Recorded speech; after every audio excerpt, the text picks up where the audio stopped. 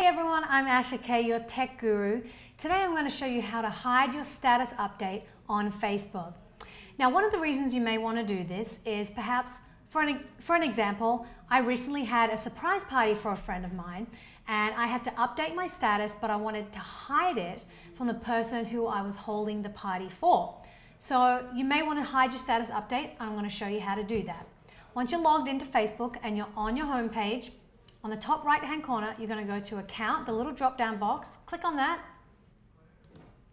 and go down to Privacy Settings. So once you're in your Privacy Settings page, go down to Customize Settings, and there's a whole bunch of options here that you're going to see, but don't get overwhelmed just yet. Right at the top, the first option is Posts by Me, which is basically your status update. So on the right side, click on the drop down box which says Everyone, and you're going to go to Customize because that's what you're going to do to your status update. Now you have two options from here on in.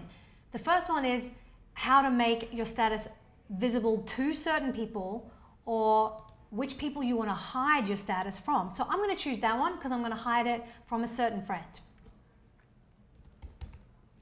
So I'm hiding my status update from my friend Scott, who I was holding the private party for, the surprise party for. Now, once you've updated your privacy settings for your status update, you must save your settings. I'm going to click Save. Now I can go back to Home. The Home button is always at the top of your screen. So now when I update my status,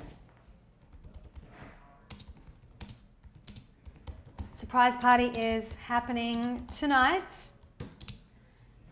and I can click Share. Everyone will see my status except my friend Scott because I've hidden it from him.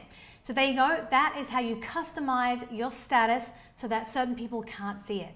Now, if you want to check out the rest of the ways how to customize your Facebook profile, be sure to check out our Facebook playlist.